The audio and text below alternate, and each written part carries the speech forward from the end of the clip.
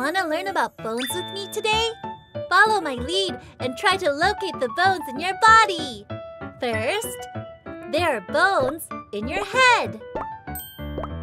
There's also bones in your nose. And in your chin. Even in our ears, there's soft tissue called cartilage. Arm bones, leg bones, ribs, and hip bones. Shall we take a closer look? Excuse me. Here I come. First, the skull. Although the skull appears to be one big bone, it's actually made up of 29 bones. The skull protects the brain. In our head, there are cheekbones. There are also temporal bones. And this is called the collarbone. Is it because it's about where our shirt collar would be? Shoulder blade and humerus. And there's the ulna and radius too. There are lots of bones in our fingers. And ribs. Ribs protect our heart and lungs. And this long bone in the middle is the backbone. The backbone supports our body. This big bone is the pelvis. Thigh bone, shin bone, and calf bone. In the foot is the heel bone. Wow, there are so many bones in our foot. Okay, friends, Dani has a quick question for you. What part of the body has the most bones? It's the hand.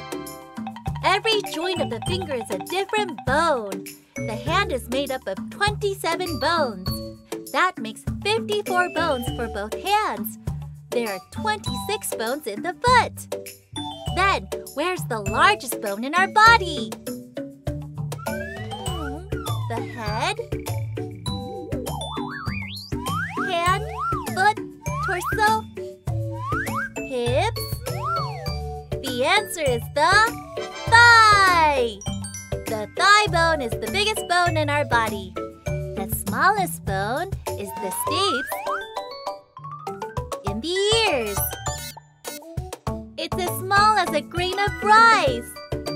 Wow! It's cool that our bones are all different sizes. But why are there so many bones? It's because bones support our entire body.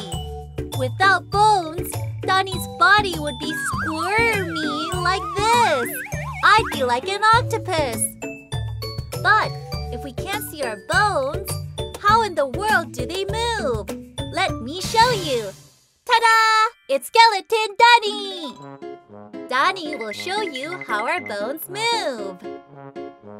First, the arm and finger bones. If you fold the arms like this, you can even move the fingers. Wavy, wavy. Bones can move like this too. Ooh. Let's see how the legs move. Raise the knees. Ooh, ah. Let's move the leg bones. Raise your hand and crosswalk. Running and skating. Zip, zip. And lying flat on the bed. Wow! But we need more than just bones to move. We also need muscles to help the bones. Why don't we take a look and see how the muscles help the bones? Ta-da! I made hands for you to see how they work. Watch how the fingers move carefully. I'll put my fingers in like this. And I'll pull the fingers as the finger muscles move. Pull. Wow, they move! I can move them however I want. I'll make a fist and open it. This is super cool. It might be able to pick something up. I'll use this hand to pick up objects. Now, use the fingers. Wow, I picked up tissue. Whoa, very effective. Now, a paper cup. Ooh, it worked. Ooh, it worked. Ooh. Can I pick up a dinosaur? The dinosaur looks heavy. Oh, it worked! Because we have bones and muscles, we can touch our head, play with toys, eat, sleep, and have fun. I'm so thankful for them.